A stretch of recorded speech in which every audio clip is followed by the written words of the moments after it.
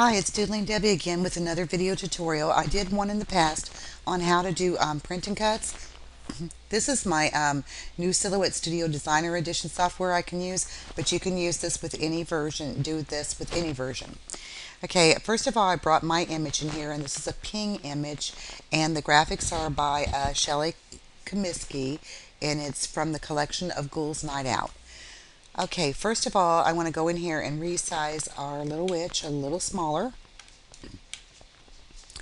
And I'm going to go ahead and blow this up a little bit so you can see it better. Of course, that blew it up way too much. We'll have to zoom out on that a little bit more, I guess, for this video.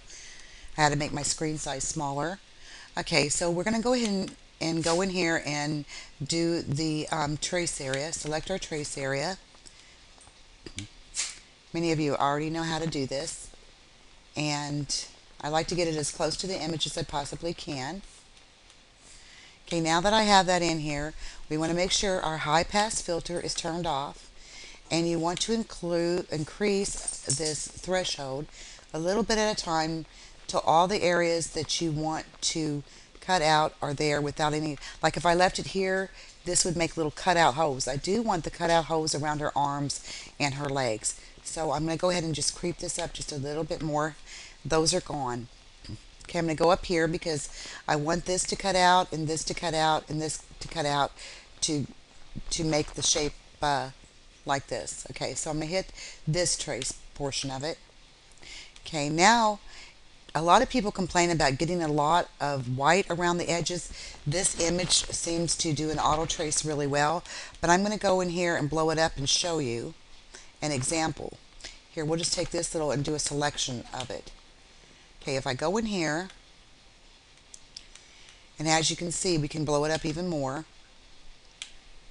So let's just get this little area and blow it up more. Okay, right in here, you'll see all of this little white area. And the way that you can get this out is to do a little editing on it. Okay, you're going to double click until you get into your point editing mode over here. And you see these little nodes, they can be manipulated. So what you do to get them closer to that cut line is just click on them and drag this one up. And you can click just about anywhere to make the changes that you want to make, and be as close to the image as you can possibly get it to leave out a lot of this white space. And move that in.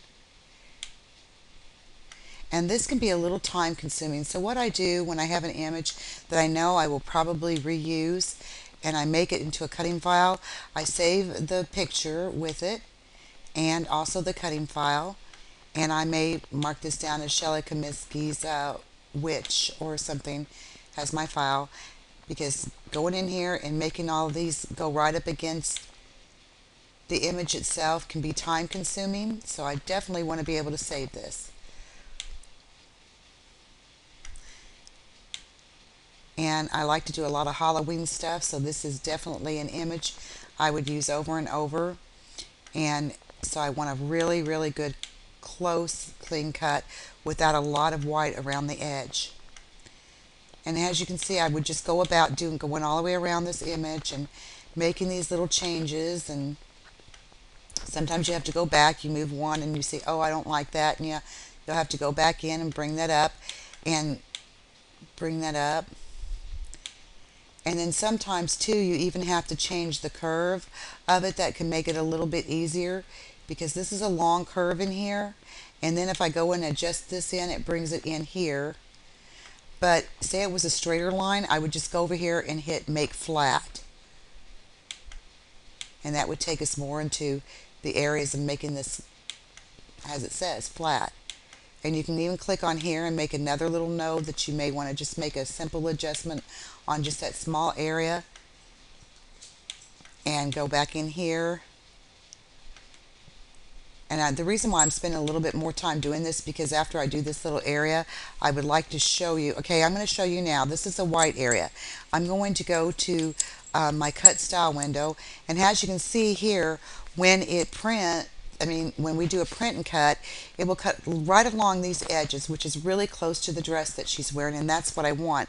But then right here, I would have all of this white space, and I don't want it to see that unless you can use your markers and color these areas in around the edges, and sometimes that's a little faster if you don't have the time to go in and do all this editing.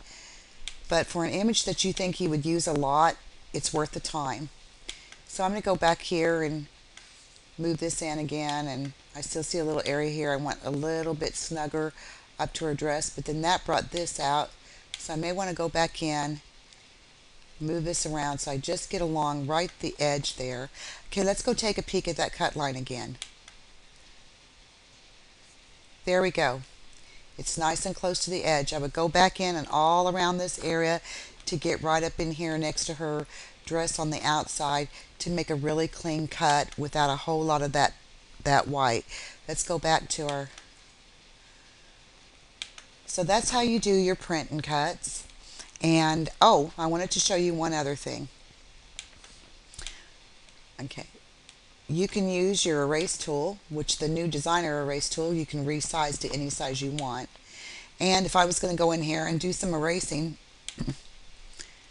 I would blow this up really big so I can see what I'm doing. So let's go in here and blow it up, and then I think I'll blow it up even more. Okay, and I can probably start with one of the bigger erasers for this. And you can just erase these cut lines out, because sometimes these little areas like this are kind of hard to use. And see, there is the solid, so it kept this closed for me. If I just use the outline, it would probably not keep this path closed. So let's go ahead and go back down to a regular size. So you're going, well, you still, when it prints, it's still going to print it on the image there. So if I really wanted this out before I even did an auto trace, this is the best way to do it. I would just go in here on my image. Because see how little that string is? That's just not something that I would want to cut. You can always make a little spider with other stuff. Okay, so we got our erase tool here, and I just would go in and erase it. You have to keep on selecting the eraser if you let go of it. I wish it had the option to hang on to it for as long as you want to until you switch tools, but it doesn't. Maybe they'll do that someday down the line, and some people may like it where if they're off of it, it takes it right out. And so just keep on going right up here to the edge, and ta-da! No more spider, no more teeny tiny cuts to try and peel off that cutting mat. And now we can just move our little witch right back over here. Line her up. You can blow it up to make sure she's lined up real good, and then look at those cut lines again. And then once you get her where you want to, you can use your little arrows to line her up even better. And once you get exactly the perfect cut, I always like to group them because I don't want my cut image to be released from my graphic image. So I go in here and I group the selected area, and then you do a save. So I would go File, Save As, Silhouette. This one here I just did Witch Studio. Okay, I hope this has helped you to make your better print and cut images. Have a great day. Bye-bye.